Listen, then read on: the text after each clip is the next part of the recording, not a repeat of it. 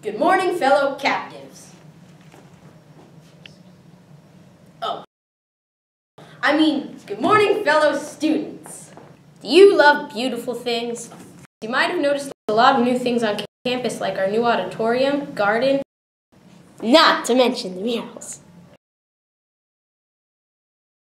What a wonderful event. So we had over 200 volunteers over both days from the community, from local churches, from Graham families, students, our murals that I wanted painted. They said, okay, great. So they went out and made a plan, got the people, and finished our lovely garden, and in conjunction with Living Classrooms, built this native plant garden.